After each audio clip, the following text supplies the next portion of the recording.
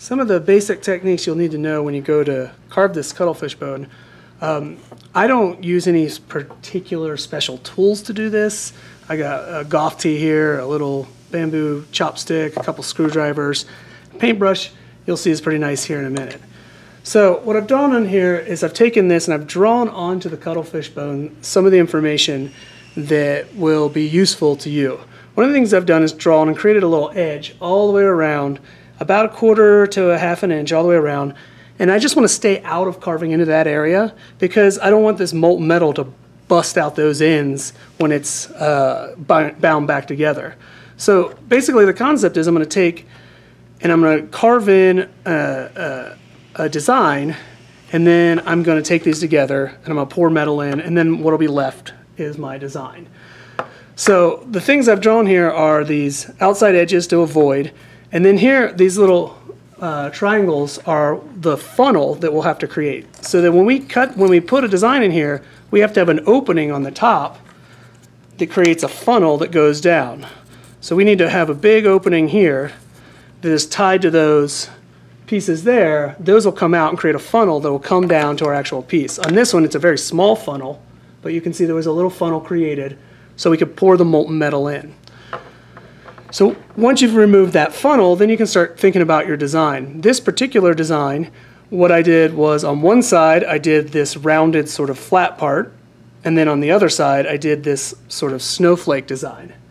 So I'll carve through this real quick to give you an idea of how I would go about it and give you some sort of idea of how you want to go about it. So I'm just going to go in with this screwdriver and just start pulling this material away.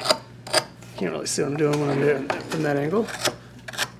Nope, like this. I'm just kind of just pulling it away.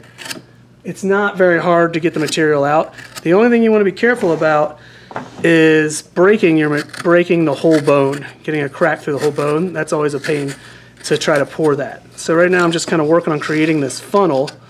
And as you can see, a screwdriver, I could use a golf tee like I said before. Anything really works for taking this really soft material out. So I'll get the funnel on this side. And I've got a trash can down here. This is messy business. You might want to keep a trash can below where you're working. And I'll go ahead and get the funnel on this side. Just start right here. Start just scraping it away.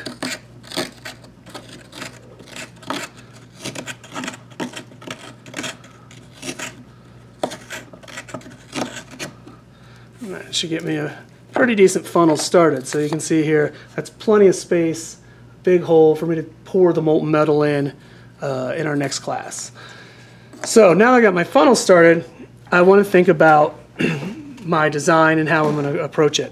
What I'm going to do on this one is I'm going to put like a circle on this side, and then I'm going to try this same idea again and do a snowflake over here and try and get the whole thing to fit. So to get that circle in, first I'm just going to go in with a marker so I can get my basic shape how I want it. I'm not really going to do a circle, I'm going to do more like an oval, but I want it to be pretty big. I want to get this big space here, but I want it to be even. Something like that is what I want. So I'm going to remove all that, and I'm going to do it like this where it's kind of domed when I remove that. And then on the other side I'll carve my other design. So I'm going to go ahead and probably use the same screwdriver again and just start scraping the material away to start making my design. Now the void that I'm creating here, everything I'm pulling out is going to be filled back in with molten metal, then solidify and be solid bronze afterward. So let me get this going here. That way. I'm just going to keep working this little shape here the way I want it.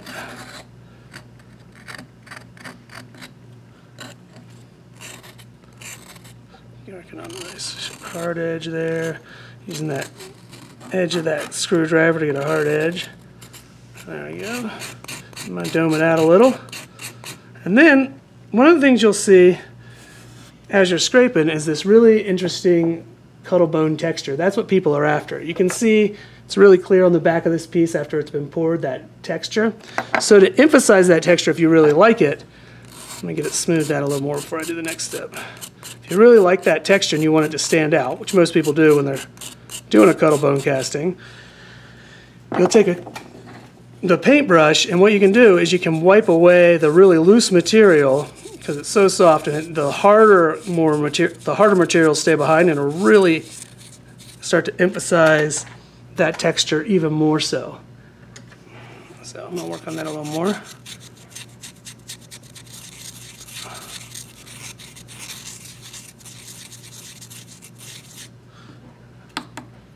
I really like that. It's a nice deep texture. Now on the other side, I'm going to put a different design. I'm going to try to center something in that. And to do that, I think I'm going to use this smaller screwdriver and just start working. I'm going to do a snowflake. I'll go straight line here. Get that one out of the way, and then I'll do a straight line here. Got a little deeper there than I wanted. So get everybody a little deeper. And then I'll put one here, put one here, put one here, put one here.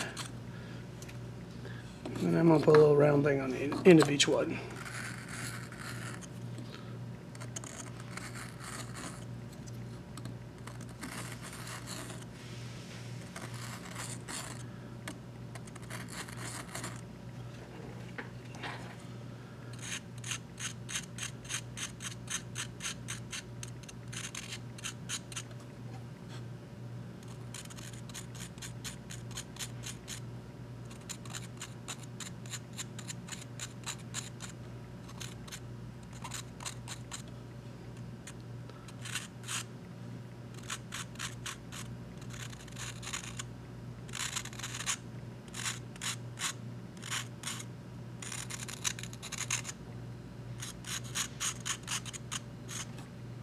Alright, I think I like that.